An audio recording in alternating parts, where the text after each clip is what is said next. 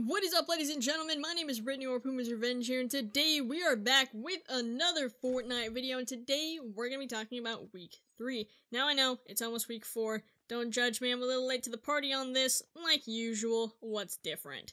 So we're just going to talk about the challenges real quick, give you a real quick rundown. Have to deal damage to opponents in a single match, use a launch pad, follow the treasure map found in Flush Factory, search chests in Fatal Field, shoot a clay pigeon at different locations, eliminate opponents in Haunted Hills, and explosive weapon eliminations.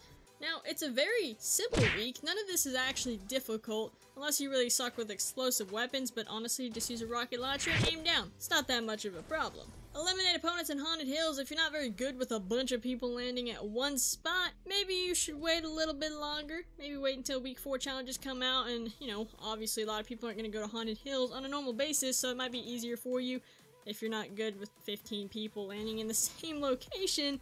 But it's definitely a lot of fun to do. Search chests in Fatal Fields, honestly, wasn't that bad. I did it in probably 2 games. You don't have to exactly go to the main spots in the Fatal Fields, as long as you're on the outer edge of Fatal, like in the little woods area. It still works if there's a chest there. But other than that, it's a very simple week. There's absolutely no problems with this. So far, Season 5 challenges, they've been pretty simple. I've run through all of them in about an hour or 2. Very simple. What are your opinions on Season 5? I think it's absolutely fantastic. I definitely like the new implementations to the map. And I know a lot of people don't really like the skins, but in my opinion, I actually think they're pretty cool. I definitely like using drift. That's pretty much all I use.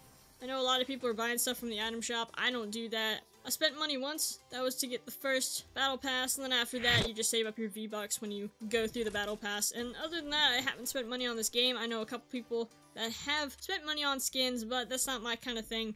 Customization is cool, but it's not for me. But other than that, hopefully you guys are enjoying Season 5. That is really all I have for you guys today. If you did enjoy the video, go ahead and drop a like down below.